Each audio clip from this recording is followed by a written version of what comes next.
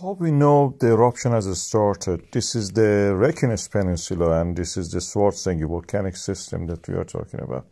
You see a cluster of the earthquakes appearing concentrated in a certain area, in this case near the Svartsengi volcanic system.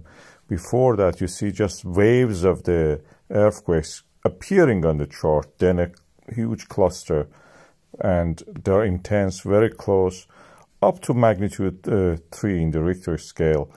You see the wave coming, the tremors, and on the chart you see them sudden rise in the tremors. That was December 23, this is the January, and this is the February eruption. As you can see, we have a high rise, sudden rise in the tremors, which shows the eruption has started. This is the moment that the earthquake suddenly increase. This is breaking through the surface, cracking the rocks, pulverizing them, making way for the magma to erupt.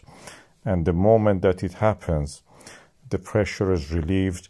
You will see the gases volatile inside the magma actually coming to the surface, pushing the magma upward, creating lava. You see at the depth bubbles rising. This is the crushing moment that happens.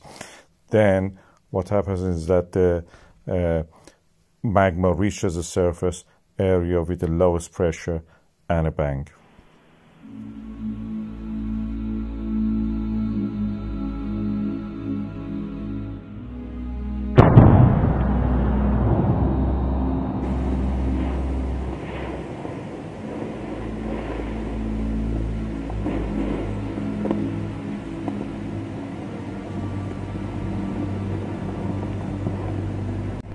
You can monitor the situation by looking at the MBL Iceland and the RUV Iceland live on the camera and just see how it happens in real time. I recommend that you do that. Of course, you could say that you don't need any of this geophysics. You can just look at the cameras and you will see it.